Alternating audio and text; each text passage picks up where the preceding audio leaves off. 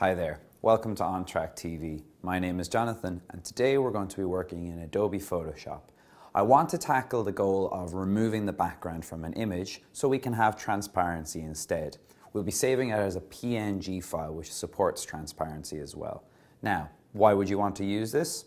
Let's say for instance you have your company logo that has a white background on it, but you want transparency there. Maybe you're putting it on top of another image that you want to come through, or you're putting it on your company website and you want the same effect.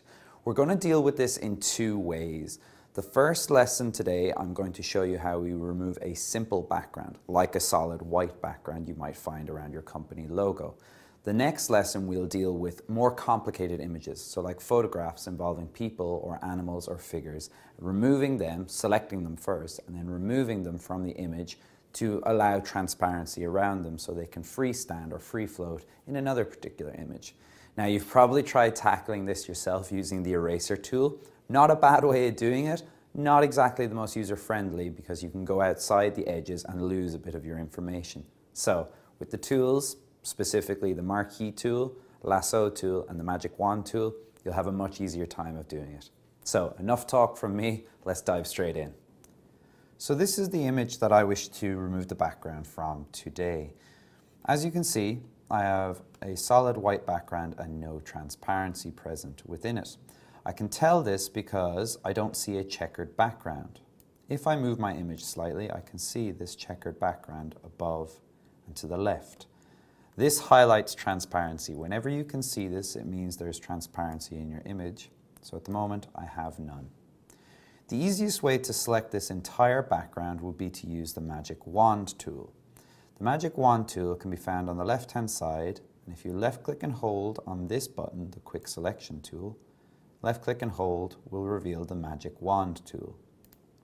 The way the magic wand tool works is when you click, you will sample a particular pixel, and based on a tolerance value, it will include or exclude adjacent pixels.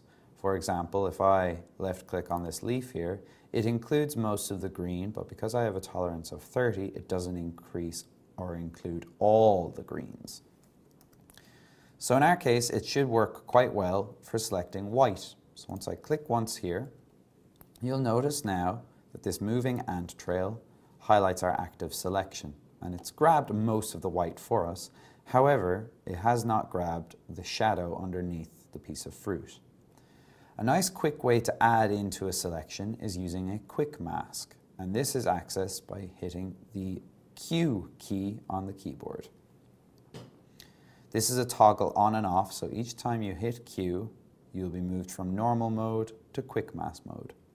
While in quick mask mode, anything that is in red, like the fruit we have here, anything that is highlighted red is not selected or is not in your current selection. And anything that is in its normal color, in this case our white background, is selected, which is correct.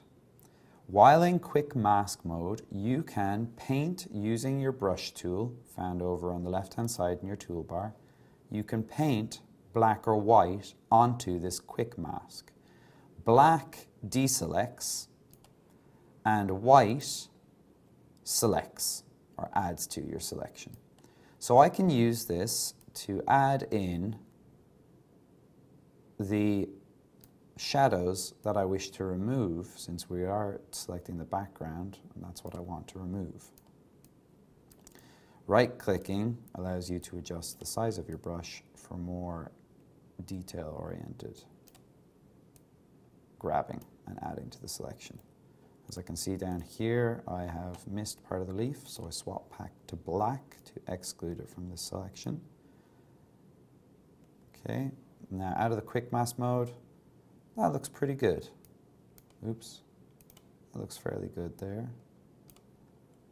I'm happy with that. So now that we have the selection, it's a simple case of hitting the delete key. And voila, now our piece of fruit has transparency behind it. The last step to do is to go to the File drop-down up at the top and choose Save for Web and choose PNG 24 with transparency checked.